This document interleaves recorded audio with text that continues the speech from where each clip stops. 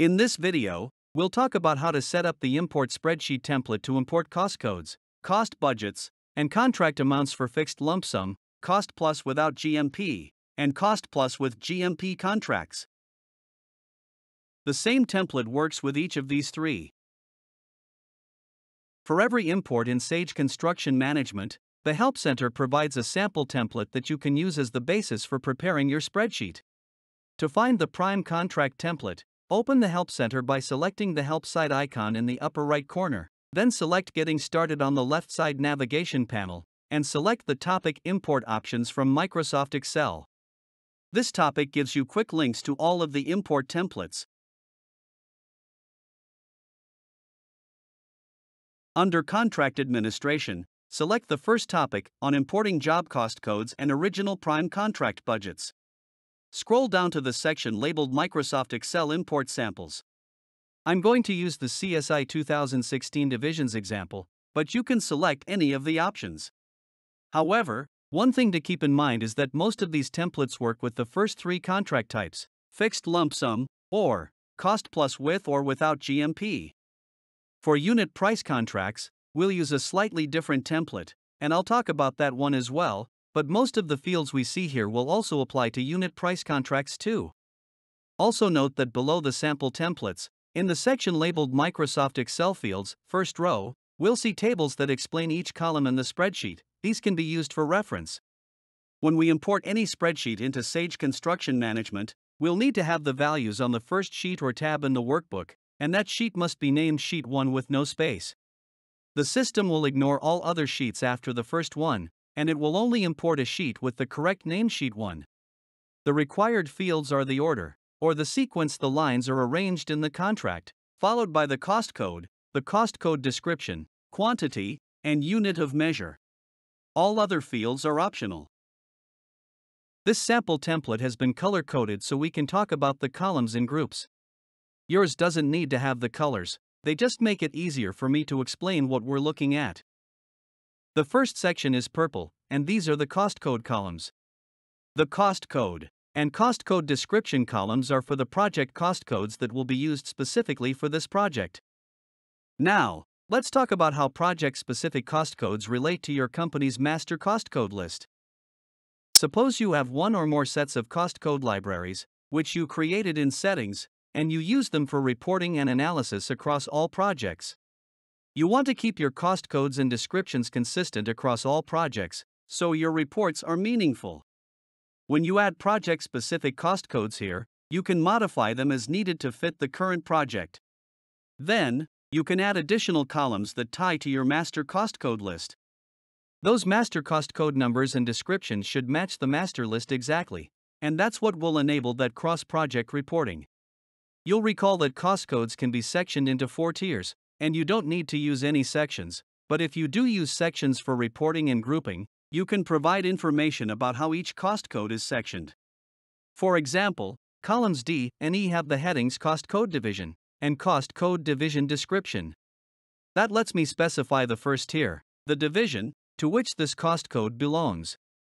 I could add additional fields for the cost code major section, minor, sub-minor, and I've created another example using the major groupings here. Remember, the Help topic explains how to name additional columns if you want to include more grouping levels. Just remember that cost codes will be tracked and reported at the level of detail you specify in this spreadsheet, so if you only need to see totals by division, you don't need to add these extra columns.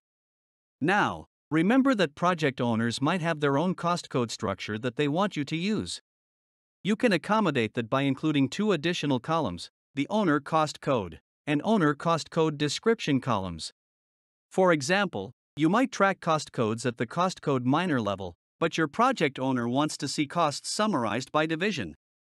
You can assign each of your project cost codes to an owner cost code, and then generate any client-facing documents such as prime invoices or the prime contract itself using the owner's preferred structure. After the cost code groupings, you'll see the quantity and units expected for this contract item, and if you don't specify these values, the default value will be 1, with FLS for lump sum as the unit. You can always change any values on the prime contract later, but it's helpful to have as much information as you can in the spreadsheet. The next section, the red columns, lets us set up our expected costs for this contract. This section includes the 5 standard cost types: labor, material, equipment, sub, and other. The quantities in the cost column should not include your profit, overhead, fees, or other markups, as those will be included in the revenue column. The original cost budgets we use here do not include the cost budgets related to change orders. Prime change orders have their own separate cost budget and revenue budget. So tracking is kept separate in Sage CM for a very specific reporting purpose. The green column, the revenue budget, is the amount you'll bill the project owner, your client. This column represents your schedule of values. The revenue budget amount for each cost code should always be greater than the sum of the costs in the red section. This is how you will ensure that you make a profit. The revenue budget does include the cost budget amounts plus the profit, overhead, fees, and markups. Note there is a revenue budget for every cost code that also has a cost budget. In other words, we are tracking profitability at the job cost code level of detail, not just the overall prime contract level. The blue, labor hours budget, column lets you indicate the number of person hours you expect to use for this cost code, and you'll only enter labor hours for cost codes that have a labor component in the budget. This should be approximately equal to the expected labor cost for this cost code divided by the average hourly rate for your workers, including burden.